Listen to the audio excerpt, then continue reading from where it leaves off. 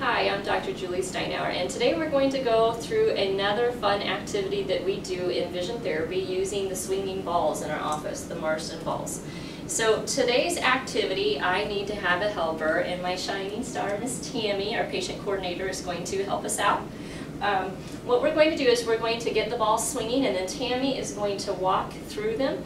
The idea behind this activity is that we focus straight ahead at a centralized target, but we keep our peripheral vision or our side vision open in order to see where the balls are at. The idea is not to focus on the balls themselves. We don't want her to hesitate, and we'd like for her to try not to be hit by the ball. So we're going to go ahead and get this started and see how Tammy does on this one today. Okay, so Tammy, whenever you are ready.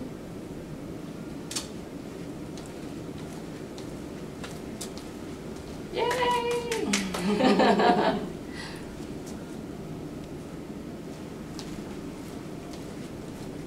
Good job.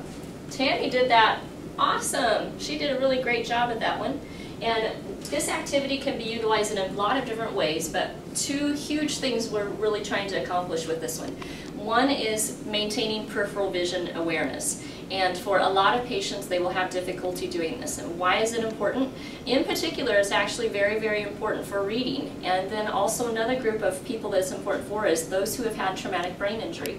So many times they will experience motion sickness or problems with motion, inner ear difficulty that will make things seem like it's moving. And this is an activity that can help them to change or correct that.